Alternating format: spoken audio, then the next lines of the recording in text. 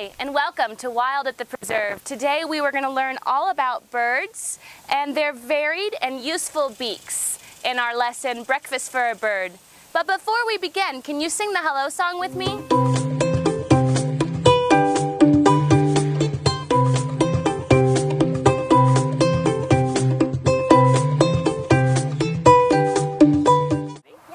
Hello, children. How are you?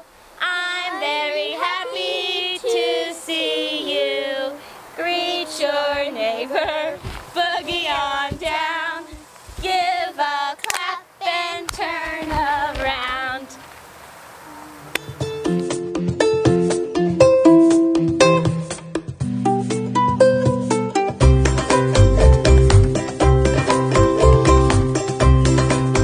Let's take a closer look at a bird's beak. Now, birds' beaks are used for many things. Like I said before, birds use their beaks to clean themselves. It's called preening.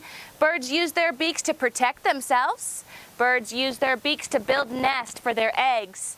But most importantly, a bird uses its beak to eat its breakfast. What did you have for breakfast? What did you use to eat those foods? You might have used a fork or a spoon or a knife. But birds don't have any of those things. They'll use their beaks to eat all the different kinds of foods they eat. Let's take a look at some of the foods that birds like to eat.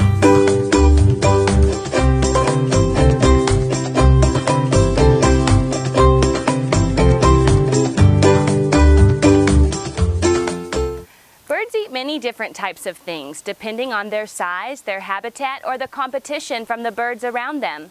Now let's take a closer look at some of the things that birds eat. Some birds are called insectivore birds. They eat mostly insects. Some birds are granivorous birds, and they'll eat seeds and grains. Some birds are frugivorous birds. They only eat fruit. Some birds are nectivorous birds, and that means they just eat nectar from flowers. Some birds are carnivorous birds, and they eat meat, like insects and fish and frogs, lizards, and other small animals.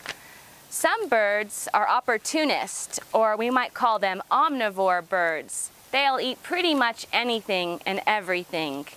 Ducks are the most well-known omnivore. Can you tell me what makes a bird different from other animals like fish, reptiles, insects, or mammals? Can you identify the birds on the screen?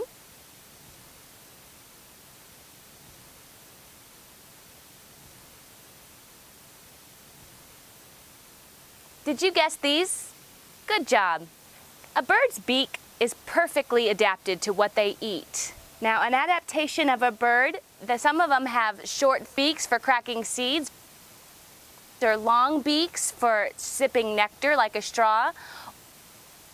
Or they might have a beak shaped more like a knife for cutting and tearing meat.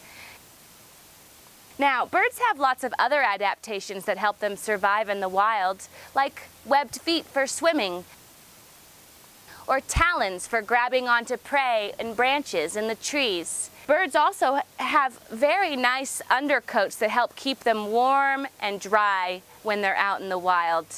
So, hopefully now you can see why each bird has a different shaped beak.